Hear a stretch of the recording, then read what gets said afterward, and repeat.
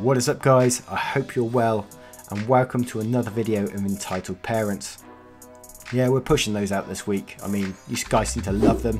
If you have any other suggestions for subreddits that we should be reading, please comment below and join our Discord. And let's get into this. EM abandoned daughter for son, harassed and slandered the girl and her adopted father for her bone marrow 16 years later, for the son. This is a true story in China. When EM had her second daughter, she decided she didn't want her. You see, while the family was given special permission to have 2 children, as opposed to the 1-child policy, they wanted a son. And this extra girl was just an inconvenience taking up precious spot for a boy. So they abandoned her up without hesitation. The next year, EM got pregnant with a boy, who was spoiled to death in the family. The girl ended up with a man more than 300 kilometers away from her original village. He and his wife had 3 pregnancies, but all ended up as miscarriages, so they adopted the girl, but divorced soon after because of the stress that came with the adoption. For 16 years, he'd been raising his adopted daughter on his own. This man is just a crab farmer and is in no way rich, but he loved the girl as his own daughter. They were living a quiet and happy life together until one day EM turned up. Turns out his son got leukemia and needed bone marrow, and no one in the family had a match. So they turned to the daughter they abandoned 16 years ago, hoping that she would be a match. The father felt sorry for the 14-year-old boy. He agreed to take the girl to hospital for a test, but he was afraid that the girl would know she was abandoned for her gender, so he made the EM promise not to tell her that she was adopted. The girl was a match, and agreed to the procedure, under the impression that she was donating for a stranger. The adoptive father then asked for a bond for the girl's health. In the beginning, he was misled into thinking that he would be as simple as donating blood. However, the doctors told him that donating bone marrow is a risky procedure. He was worried that if there was any complication, he won't have any means to save his daughter. The money would be returned to EM if the girl remains complication free when she's married. EM refused. Then the father said don't worry about the money, but the surgery needs to be near where he's living, so he can take care of his daughter and work. EM refused again, saying that would be more expensive for them. The father hesitated, and EM fucking exploded. EM, her husband, and their eldest daughter marched to the girl's school right after class, stopped the car the girl was in, pulled open the door, grabbed the girl by the arm and started yelling at her that she was adopted, that they are her real family and she needs to save her younger brother. The teachers had to physically intervene to stop them from taking her away. A bystander called the police. Even in the police station, EM kept pressuring the girl for the bone marrow. The girl was in shock after knowing that she was adopted in such a violent way and cried for the whole night. This put her into a lot of psychological stress. The next day, EM printed out hundreds of open letters calling both the girl and her father by name, saying that they are cold-blooded and the girl in particular is ignorant and doesn't understand morals. She even brought up the fact that the adoptive father experienced miscarriages to insult him. She emphasised that the boy is the girl's biological brother. She bolded that, just to put more pressure on the girl. She put this around the village the girl was living in, all the way to the girl's school, so both of them can't even go back to their home. When she was asked about this later, she said she didn't think what it would do to the girl. She even went to the village council and said that the girl's rightfully hers, and said she will take the girl back and make her donate her bone marrows. Of course, she was told that the girl was legally adopted. She has no rights over her, and if she does anything like that, it would be kidnapping. She started interfering with the girl to and from school. A teacher had to drive the girl to and from school for her safety, and then even got assaulted by EM's relative for their trouble. The EM later went onto a television program, probably wanting to bully the girl and her father into giving up her body rights. She got ripped apart on live TV. Later they found another match on the donor database, so the boy is fine. The thing is, if she'd been less entitled and cruel to this girl, she'd probably have already donated her bone marrow. She could have doomed her son to death because of this. I know this sounds like an absurd story, but it's true. Here is the mentioned TV program. It's in Chinese though. Oh my god, that's like what was that film where they breed humans just so they can use their body parts for like the rich people? It reminds me of that. I can't remember what the film is called, but I'm sure someone will remind me. EM wants me to tutor her child using my own supplies, 2 hours a day, 3 days a week. Just found this sub and felt my next door neighbour fit this perfectly. Slight backstory. I moved into a small seaside town last summer with my partner due to my health problems. I paint and sculpt as a hobby and as a side job and therapy. My partner and I don't have children and we don't want them. Neither of us dislike children though. Anyway, I avoid talking to my neighbour because she's very manipulative. If she asks about something, you can bet she's going to twist it so you think it was her idea to help her. This is one story of how I was apparently going to tutor her 9-year-old daughter in art for free, with me supplying everything. Entitled mother who is usually drunk, me, the sexy beast writing this. So, how's the art coming along? Pretty good, just finishing up a commission. That's great, it's great to have an artist next door. My EC loves art and you should tutor her. Thanks, but I wouldn't be able to explain my methods. Oh, I'm sure you can, it's just painting. Oh, EC will be so happy. No, she won't, I can't tutor her. What do you mean you won't tutor her? You got all the time and all the stuff in your house. A few hours a day, a few days a week won't do much harm. Yes, the supplies I have are in the house, obviously, but they aren't cheap or easy to replace. Oh, that's fine. I'm sure it's not too much bother for you. Getting angry and worked up at this point, EM starts to go back in the house. I'll just let EC know you're going to tutor her. She loves art and this will be great for her. I told you no, accept that no, or not. But I'm not tutoring your child. You'd only be upsetting her yourself. EM gives me a dirty look and slams her back door shut. I have more stories about her, from trying to get me to go next door to cook her daughter dinner, to volunteering me to take over another neighbour's puppy because they can't be arsed with it, or her trying to invite all the neighbours' kids into my house to look and play with the therapy pets.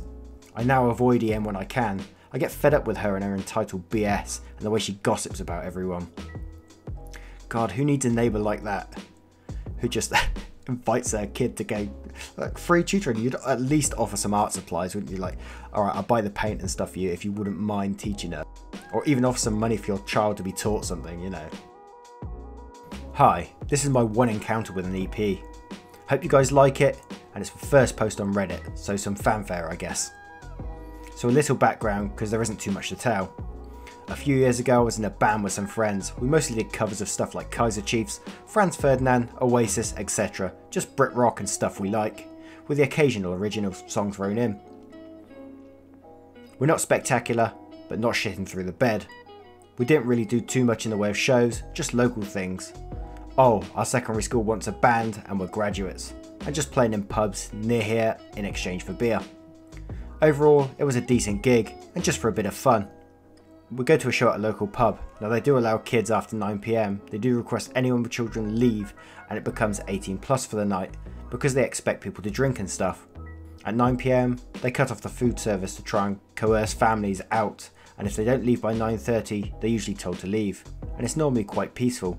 I never saw anyone take umbrage with the rules, until one night. So there's a family who enter at 8:55 PM, mother, father, a 5-year-old I think, and a baby in a pram. Now our show was advertised clearly outside, 9 PM, free entry, so that's pretty clear. The of the family decides to order a big dinner for their children, which are told the kitchen's shutting in 5 minutes, it's not worth it, etc. But they keep going on about how it's not 9 PM and blah blah blah. So the staff do shrug and go fine and prepare some food. So we start playing about 9:05, give or take, playing our normal set of stuff, which isn't explicit or anything, it's just music. So for 15 minutes we are playing loudly and the EP's baby starts crying. I don't know if it was our fault or not, but the issue comes when we cover a particular song, Michael by Franz Ferdinand. It's a very, very, very gay song. But we like it, and well, some of us are gay, so fuck it. We start singing, and it's essentially an explicit love song about wanting to shag a dude on the dance floor, and oh my god, the look on this 30-something woman's face. If looks could kill, I'd charge her with war crimes. Once the song is done, she gets up and storms over to us. How dare you play music like that? It's obscene and there are children here. Excuse me? It's just part of the normal set list, and no one else has issues with it. Sorry. At this point, the drummer and bassist are giggling like idiots.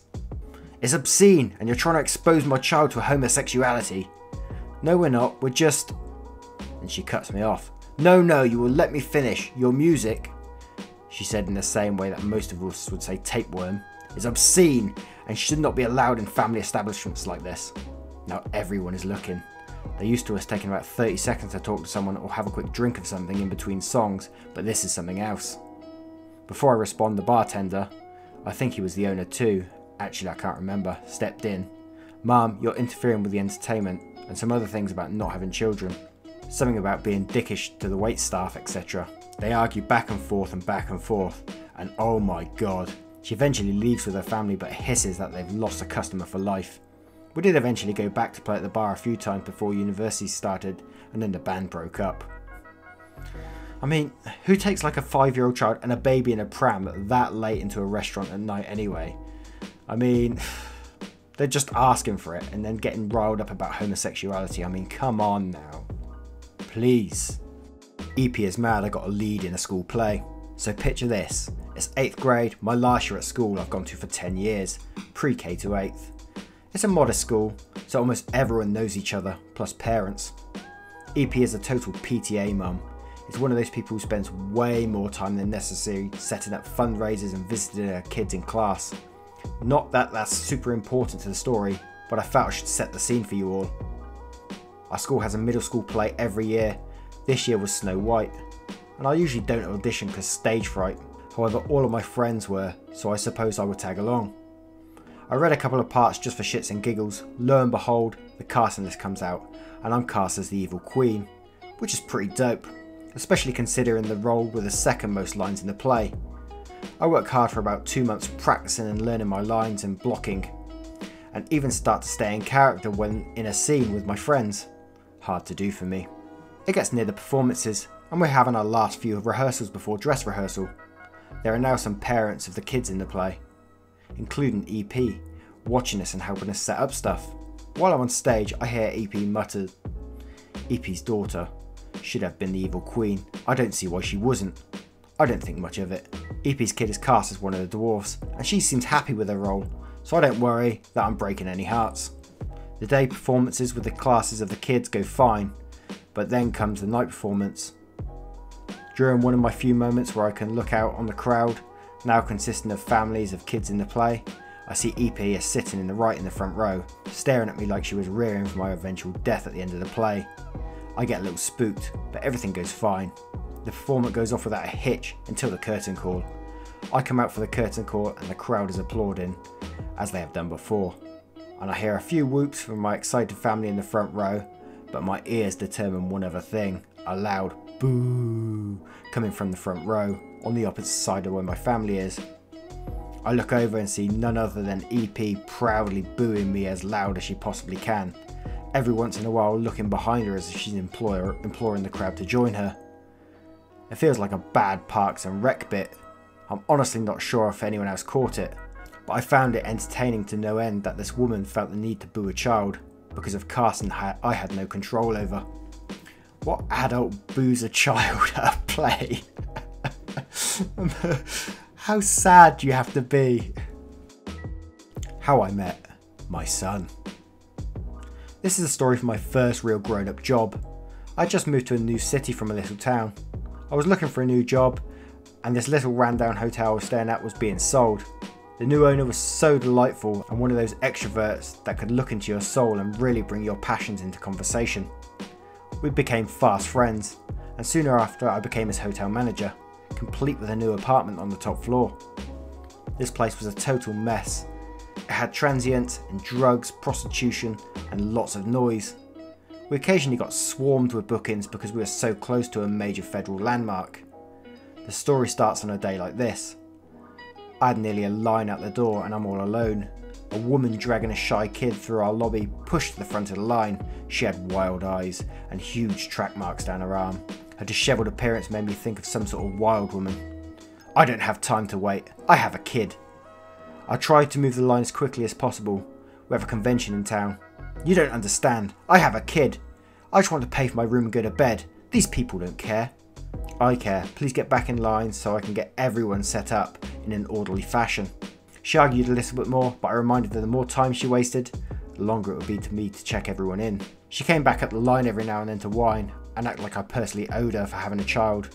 I mostly ignored her and eventually got the idea to send the brunch nook to get some juice for the kid, despite it being closed and well after the times we normally serve people. She finally got a room, and it was pretty uneventful that day. The next 6 months would be insane though. Ravi, my boss, always gave in to her because they found out that he and his wife couldn't have children. It was his weakness. So deflated, he always gave in. I'd have to find some ways to accommodate her and her kid. In one instance, I was eating leftover pizza in my office between rushes. I only had 10 minutes, so I was just standing holding my plate, half pacing trying to think of everything I needed to do. Her kid came in and started whining that he wanted pizza. I told him that I had a stash of cereal and could offer them that instead. He screamed like a banshee and his mother literally walked into my office, grabbed the pizza out of my hand mid-bite. She started braying like a donkey about how I was trying to deprive her child of food. That one actually made me laugh hysterically because it was just so absurd. Since I lived in the building, she once knocked my door at 3 AM, pushed the little boy into the room and told me she'd be right back. The police came, knocked on her door, kicked out her friend and just left like it was normal. I was in shock.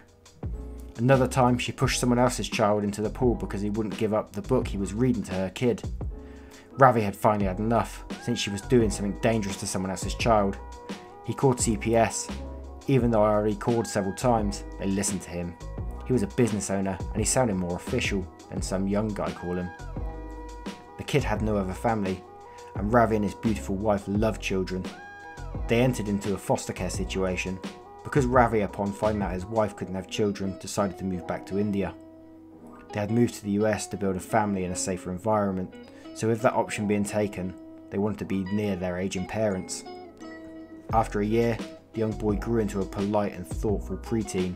He was doing really well in school and was returned to his lousy mother.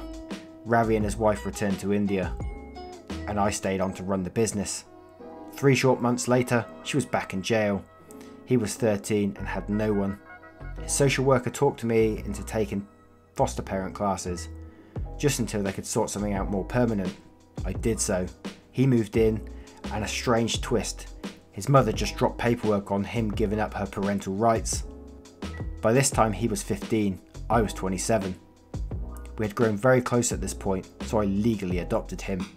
He lived with me for the next 7 years. He graduated college, got married, and now has a child of his own, a sweet little girl named Gracie, who has big brown eyes and looked like he did the first day I met him, all those years ago. And what a fantastic end to that story. You know, it sounds really bad at one stage because the shit mother who basically didn't look after this poor kid. But yeah, it's good to see that he got married and got his own family and stuff in the end. Fantastic.